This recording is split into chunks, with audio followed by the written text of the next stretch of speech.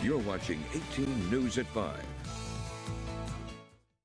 Welcome back. Operation Greenlight is now available across the Twin Tiers.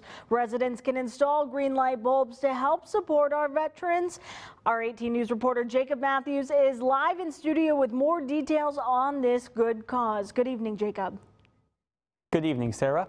Veterans Day is November 11th, and residents can show their support by installing green light bulbs outside their houses. This is in line with a campaign known as Operation Greenlight.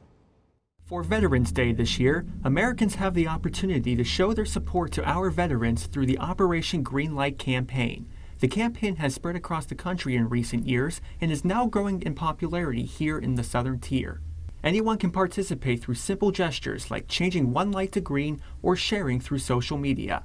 Local attorney Brian Maggs is happy to help out the cause and hand out green light bulbs to residents. The biggest goal is to just get awareness of what Operation Greenlight is, and hopefully it grows from year to year.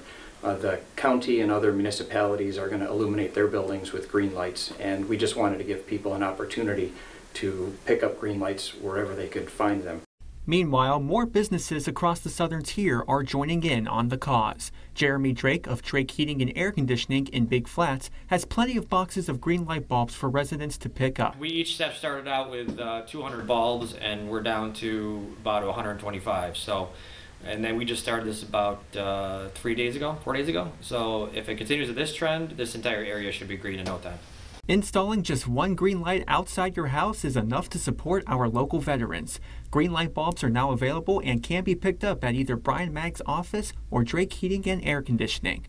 Brian Maggs' office is located on 110 Baldwin Street in downtown Elmira. Drake Heating and Air Conditioning is now located on 437 Maple Street in Big Flats.